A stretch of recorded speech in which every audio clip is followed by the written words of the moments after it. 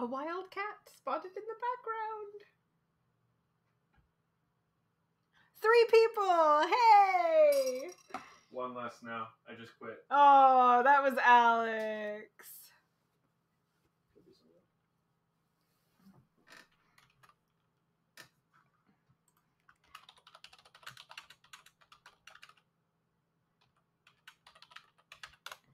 He's an intellectual kitty.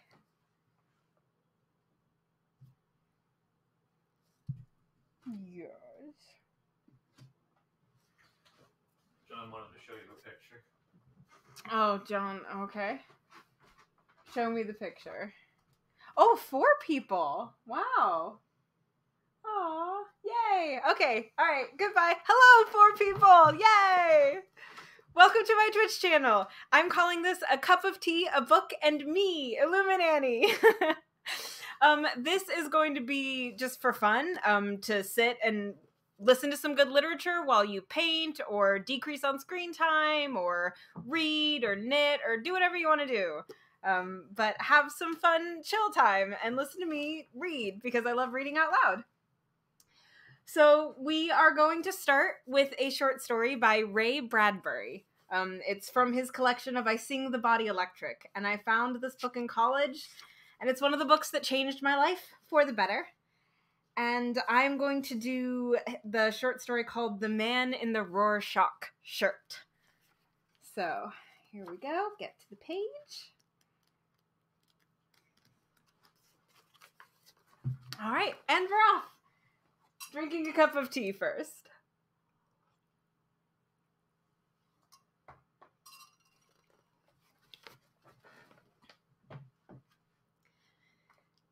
The Man in the Rorsarch Shirt by Ray Bradbury. Brokaw. What a name. Listen to it. Bark, growl, yip. Hear the bold proclamation of Emmanuel Brokaw. A fine name for the greatest psychiatrist who ever tread the waters of existence without capsizing.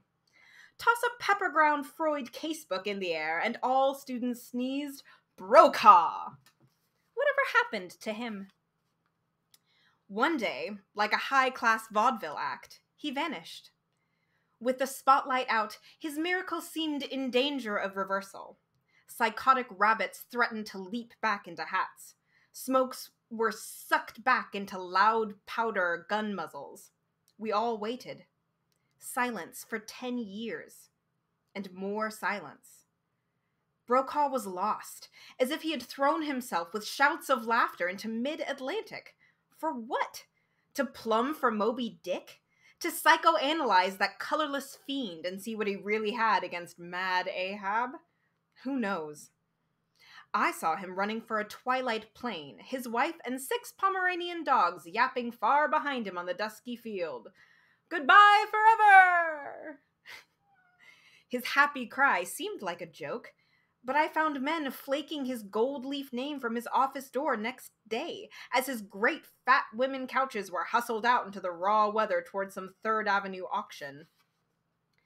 So the giant, who had been Gandhi, Moses, Christ, Buddha, Freud, all layered in one incredible Armenian dessert, had dropped through a hole in the clouds. To die? To live in secret? 10 years later, I rode on a California bus along the lovely shores of Newport. The bus stopped. A man in his 70s bounced on, jingling silver into the coin box like manna. I glanced up from the rear of the bus and gasped. Brokaw! By the saints! And, with or without sanctification, there he stood, reared up like God manifest, bearded, benevolent, pontifical, erudite, merry, accepting, forgiving, messianic, tutorial forever and eternal. Emmanuel Brokaw. But not in a dark suit. No. Instead, as if they were vestments of some proud new church, he wore Bermuda shorts, black leather Mexican sandals, a Los Angeles Dodgers baseball cap, French sunglasses, and the shirt. Oh, God, the shirt! A wild thing, all lush creeper and live fly trap undergrowth, all pop-up dilation and contraction, full-flowered and crammed at every interstice and crosshatch with mythological beasts and symbols. Open at the neck, this vast shirt hung wind-whipped like 1,000 flags from a parade of united but neurotic nations. But now, Dr. Brokaw tilted his baseball cap, lifted his French sunglasses to survey the empty bus seats. Striding slowly down the aisle, he wheeled, he paused, he lingered, now here, now there. He whispered, he murmured, now to this man, this woman, that child. I was about to cry out when I heard him say, "Well, what do you make of it?" A small boy, stunned by the near circus poster effect of the old man's attire, blinked, in need of nudging. The old man nudged. "My shirt, boy! What do you see?" "Horses," the child blurted at last. "Dancing horses." "Bravo!" the doctor beamed, patted him, and strode on. "And you, sir?" A young man, quite taken with the forthrightness of this invader from some summer world, said, "Why, clouds, of course." "Cumulus or nimbus?" Not storm clouds, no. Fleecy, sheep clouds." "Well done." The psychiatrist plunged on. "Mademoiselle?" "Surfers." A teenage girl stared. "They're waving. Big ones. Surfboards. Super." And so it went, on down the length of the bus, and as the great man progressed, a few scraps and titters of laughter sprang up, then, grown infectious, turned to roars of hilarity. By now, a dozen passengers had heard the first responses, and so fell in with the game. This woman saw skyscrapers. The doctor scowled at her suspiciously. The doctor winked. That man saw crossword puzzles. The doctor shook his head. This child found zebras, all optical illusion, on an African wild. The doctor slapped the animals and made them jump. This old woman saw vague atoms and misty eaves being driven from half-seen gardens. The doctor scooched in on the seat with her a while. They talked in fierce, whispered elations, then up he jumped and forged on. Had the old woman seen an eviction? This young one saw the couple invited back in. Dogs, lightning, cats, cars, mushroom clouds, man-eating tiger lilies. Each person, each response brought greater outcries. We found ourselves all laughing together. This fine old man was a happening of nature, a caprice, God's rambunctious will, sewing all our separateness up into one. Elephants, elevators, alarums, dooms. When he had bounded aboard, we had wanted naught of each other. But now, like an immense snowfall, which we must gossip on, or an electrical failure that blacked out 2 million homes, and so thrown us all together in communal chat, laugh, guffaw, we felt the tears clean up our souls, even as they cleaned down our cheeks. Each answer seemed funnier than the previous, and no one shouted louder than his great torments of laughter than this grand, tall, and marvelous physician who asked for, got, and cured us of our hairballs on the spot. Whales, kelps, grass meadows, lost cities, beauteous woman. He paused, he wheeled, he sat, he rose. He flapped his wildly colored shirt until at last he towered before me and said, "Sir, what do you find?" "Why, Dr. Brokaw, of course." The old man's laughter stopped as if he were shot. He seized his dark glasses off, then clapped them on and grabbed my shoulders as if to wrench me into focus. "Simon Wenceslaus, is that you?" Me, I laughed. "Good grief, doctor, I married years ago. What's this you're up to?" "Up to?" He squeezed and shook my hands, and then pummeled my arms and cheeks gently. Then he snorted a great self-forgiving laugh as he gazed up and down along the acreage of ridiculous shirting. "Up to? Retired. Swiftly gone. Overnight traveled 3,000 miles from where you last saw me." His peppermint breath warmed my face. And now, best known hereabouts is, listen, the man in the Rorsarch shirt. In the what? I cried. Rorsarch shirt. Light as a carnival gas balloon, he touched into the seat beside me. I sat stunned and silent. We rode along by the blue sea under a bright summer sky. The doctor gazed ahead as if reading my thoughts in vast skywriting among the clouds. Why? You ask why? I see your face, startled at the airport years ago. My going away forever day. My plane should have been named the Happy Titanic. On it I sank forever into the traceless sky. Yet here I am in the absolute flesh, yes? Not drunk, nor mad, nor riven by age and retirement's boredom. Where, what, why, how come? Yes, I said. Why did you retire with everything pitched for you? Skill, reputation, money. Not a breath of scandal. None. Why then? Because this old camel had not one, but 2 humps broken by straws. 2 amazing straws. Hump number 1, he paused. He cast a sidelong glance from under his dark glasses. This is a confessional, I said. Mum's the word. Confessional, yes. Thanks. The bus hummed softly on the road. And my voice needs a cup of tea, pardon?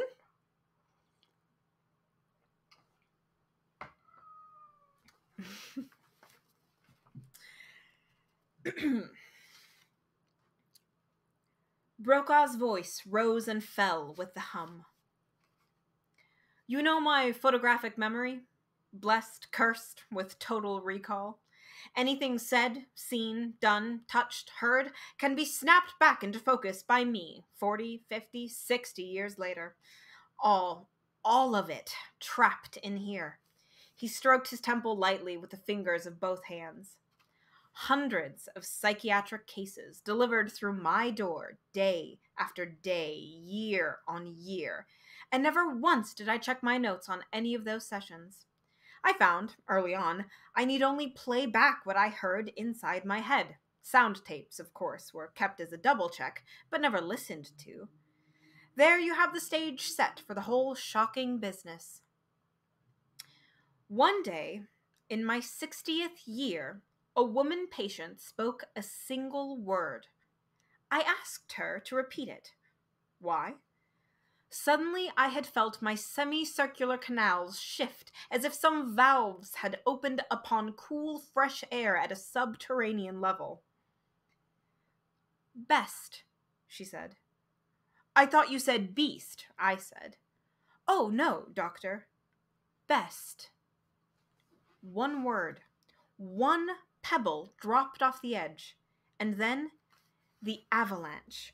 For distinctly, I had heard her claim he loved the beast in me, which is one kettle of sexual fish, eh? When, in reality, she had said he loved the best in me, which is quite another pan of cold cod, you must agree. That night, I could not sleep. I smoked, I stared from windows. My head, my ears felt strangely clear, as if I had just gotten over a 30 years cold. I suspected myself, my past, my senses. So at 3 in the dead fall morning, I motored to my office and found the worst. The recalled conversations of hundreds of cases in my mind were not the same as those recorded on my tapes or typed out by my secretary's notes. I mean, when I heard beast, it was truly best. Dumb was really numb. Ox were cocks, and vice versa. I heard bed, and someone had said head. Sleep was creep, lay was day, pause was really P-A-U-S-E, pause. Rump was merely jump. Fiend was only leaned. Sex was hex, or mix, or God knows perplex. Yes, mess, no, slow, binge, hinge, wrong, long, side, hide. Name a name, I'd heard it wrong. 10 million dozen misheard nouns. I panicked through my files. God, grief, great jumping Josie. All those years, all those people, Holy Moses, Brokaw, I cried, all those years down from the mount, the word of God like a flea in your ear. And now, late in the day, old wise one, you think to consult your lightning-scribbled stones, and you find your laws, your tables, different. Moses fled his offices that night. I ran in the dark, unraveling my despair. I trained to Far Rockaway, perhaps because of its lamenting name. I walked by a tumult of waves, only equaled by the tumult in my breast. How, I cried, how can you have been half deaf for a lifetime and not known it? And known it only now when through some fluke the sense, the gift returned? How? My only answer was a great stroke of thunder wave upon the sands. So much for straw number 1 that broke hump number 1 of this odd-shaped camel. There was a moment of silence. Take a sip of tea.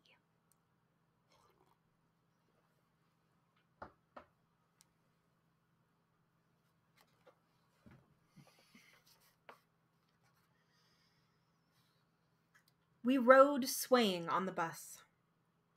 The bus moved along the Golden Shore Road through a gentle breeze. Straw number 2? I asked quietly, at last. Dr. Brokaw held his French sunglasses up so sunlight struck fish glitters all about the cavern of the bus. We watched the swimming rainbow patterns, he with detachment and, at last, half-amused concern. Sight, vision, texture, detail. Aren't they miraculous? Awful in the sense of meaning true awe. What is sight, vision, insight? Do we really want to see the world? Oh, yes, I cried promptly. A young man's unthinking answer. No, my dear boy, we do not. At 20, yes, we think we wish to see, know, be all. So thought I once. But I have had weak eyes most of my life, spent half my days being fitted out with new specs by oculists, eh? Well, come the dawn of the corneal lens. At last I decided I will fit myself with those bright little teardrop miracles, those invisible discs. Coincidence? Psychosomatic cause and effect? For that same week I got my contact lenses was the week my hearing cleared up. There must be some physio-mental connection, but don't hazard me into an informed guess. All I know is I had my little crystal corneal lenses ground and installed upon my weak baby blue eyes, and voila! There was the world. There were people.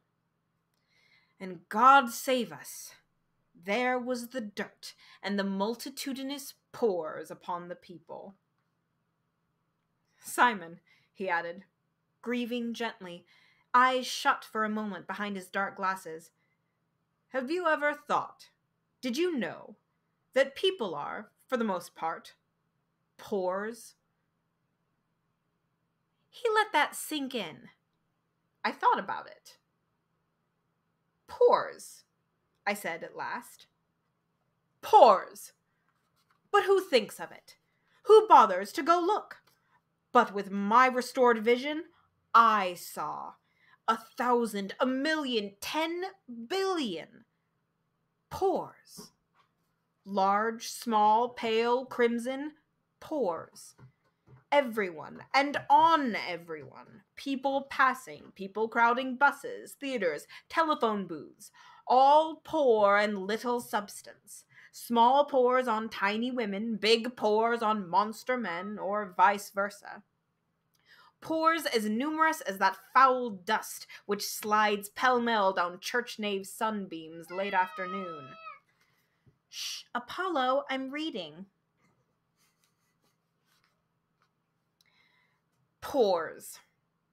They became my utter and riven fascination. I stared at fine ladies' complexions, not their eyes, mouth, or ear lobes. Shouldn't a man watch a woman's skeleton hinge and unhinge itself with that sweet pincushion flesh? Yes. But no, I saw only cheese grater kitchen sieve skins. All beauty turned sour grotesque. Swiveling my gaze was like swiveling the 200-inch Palomar telescope in my damned skull. Everywhere I looked, I saw the meat or bombarded moon in dread super close-up. Myself, God, shaving mornings was exquisite torture. I could not pluck my eyes from my lost battle-pitten face. Damnation, Emmanuel Brokaw, I soft. You are the Grand Canyon at high noon, an orange with a billion navels, a pomegranate with the skin stripped off. In sum, my contact lenses had made me 15 years old again. That is, festering, self-crucified bundle of doubt, horror, and absolute imperfection. The worst age in all one's life had returned to haunt me with its pimpled, bumpy ghost. I lay a sleepless wreck. A second adolescence, take pity, I cried. How could I have been so blind so many years? Blind, yes, and knew it, and always said it was of no importance. So I groped about the world as a lustful myope, nearsightedly missing the holes, rips, tears, and bumps on others as well as myself. Now reality had run me down in the street, and the reality was pores. I shut my eyes and went to bed for several days. Then I sat up in bed and proclaimed wide-eyed, "Reality is not all. I refuse this knowledge. I legislate against pores. I accept instead those truths we intuit or make up to live by." I traded in my eyeballs. That is, I handed my corneal contact lenses to a sadist nephew who thrives on garbages and lumpy people and hairy things. I clapped back on my old under-corrected specs. I strolled through a world of returned and gentle mists. I saw enough, but not too much. I found half-discerned ghost peoples I could love again. I saw the me in the morning glass I could once more bed with, admire, and take as chum. I began to laugh each day with new happiness, softly, then very loud. What a joke, Simon, life is. From vanity we buy lenses that see all, and so lose everything. And by giving up some small bit piece of so-called wisdom, reality, truth, we gain back an entirety of life. Who does not know this? Writers do. Intuited novels are far more true than all your scribbled data-fact reportage in the history of the world. But then at last I had to face the great twin fractures lying athwart my conscience. My eyes, my ears. Holy cow, I said softly. The 1,000 folk who tread my offices and creaked my couches and looked for echoes in my Delphic cave, why, preposterous! I had seen none of them, nor heard any clear. What was that, Mrs. Harbottle? What of old Dinesmuir? What was the real color, look, size of Miss Grimes? Did Mrs. Scrapwright really resemble and speak like an Egyptian papyrus mummy fallen out of a rug at my desk? I could not even guess.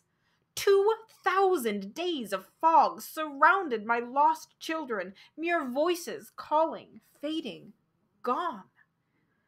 My God, I had wandered the marketplace with an invisible sign, blind and deaf, and people had rushed to fill my beggar's cup with coins and rushed off cured. Cured! Isn't that miraculous strange?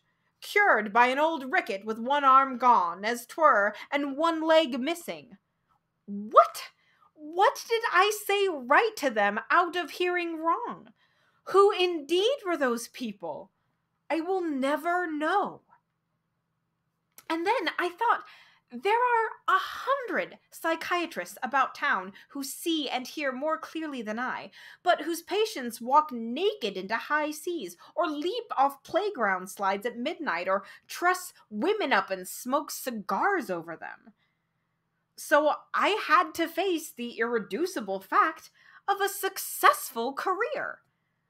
The lame do not lead the lame, my reason cried. The blind and halt do not cure the halt and blind. But a voice from the far balcony of my soul replied with immense irony, Beeswax and Bull Durham.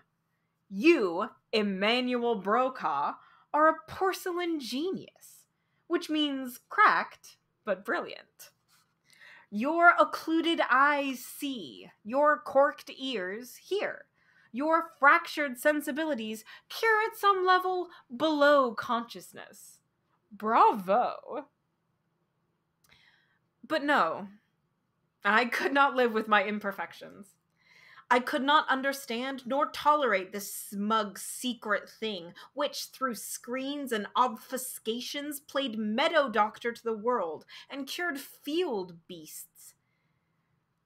I had several choices then. Put my corneal lenses back in, buy ear radios to help my rapidly improving sense of sound, and then find I had lost touch with my best and hidden mind, which had grown comfortably accustomed to 30 years of bad vision and lousy hearing. Chaos both for curer and cured. Stay blind and deaf and work? It seemed dreadful fraud, though my record was laundry fresh, pressed white and clean. So I retired, packed my bags, and ran off into golden oblivion to let the incredible wax collect in my most terrible, strange ears. Tea break.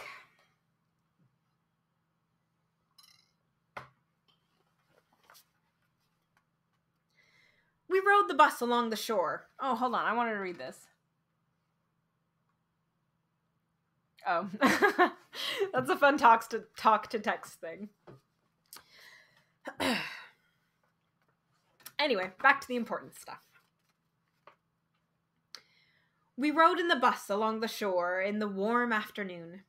A few clouds moved over the sun. Shadows misted on the sands, and the people strewn on the sands under colored umbrellas. I cleared my throat.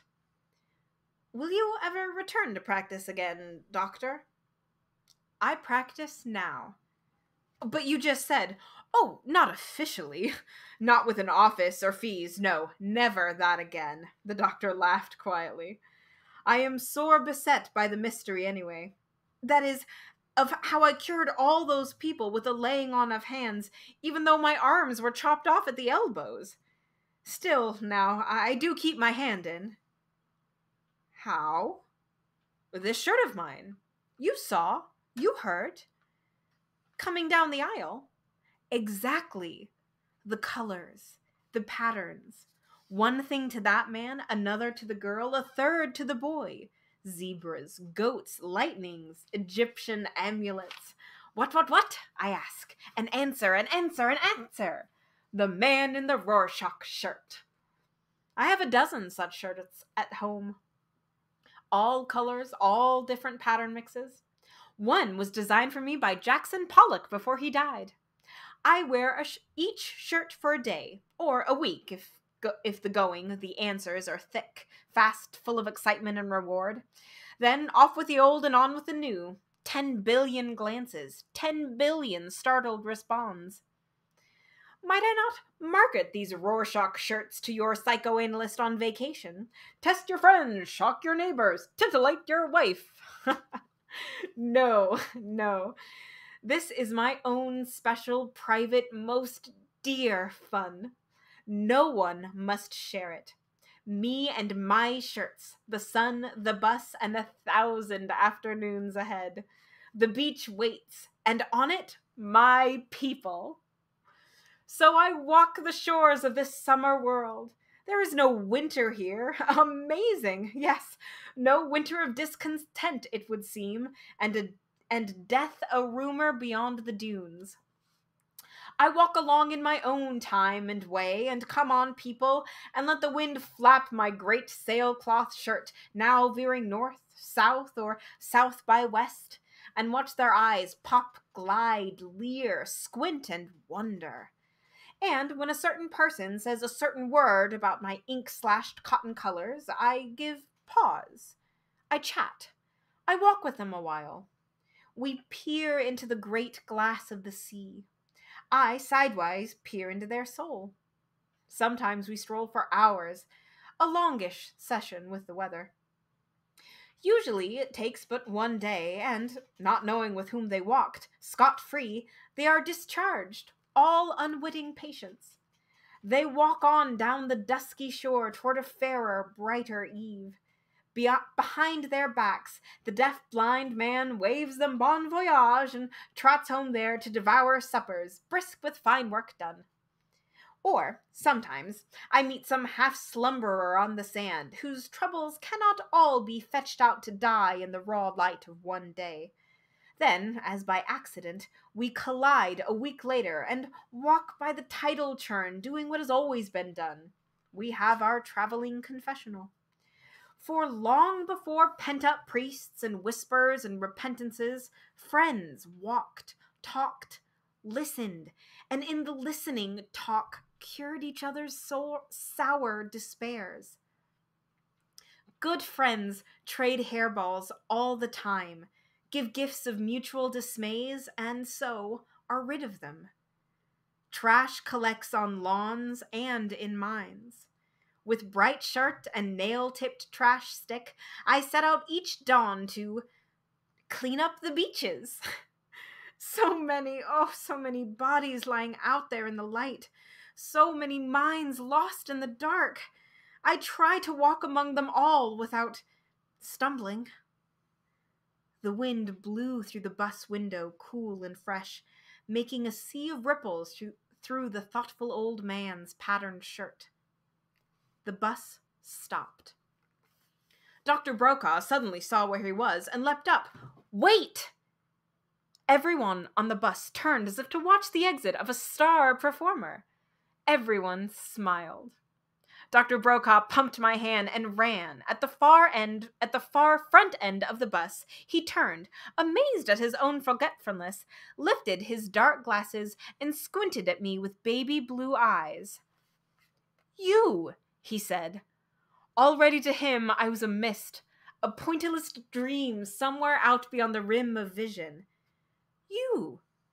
He called into that fabulous cloud of existence which surrounded and pressed him warm and close. You never told me! What? He stood tall to display the incredible Rorsarch Shirt, which fluttered and swarmed with ever-changing line and color. I looked. I blinked. I answered. A sunrise, I cried. The doctor reeled with this gentle, friendly blow. Are you sure it isn't a sunset? He called, cupping one hand to his ear. I looked and smiled. I hoped he saw my smile 1,000 miles away within the bus. No, I said. A sunrise, a beautiful sunrise. He shut his eyes to digest the words. His great hands wandered along the shore of his wind-gentled shirt. He nodded. Then he opened his pale eyes, waved once, and stepped out into the world. The bus drove on. I looked back once. And there went Dr. Brokaw, advancing straight out and across a beach where lay a random sampling of the world, 1,000 bathers in a warm light. He seemed to tread lightly upon a water of people. The last I saw of him, he was still gloriously afloat. That is one of my favorites. I was gonna do 2, but my voice is kind of tired and I haven't eaten dinner yet. So I think I'm gonna call that the end of the stream for now. Thank you to everyone who was watching. I had so much fun.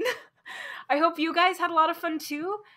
And Yeah, I'll try to do it again, probably around the same time, 4:30, 5-ish.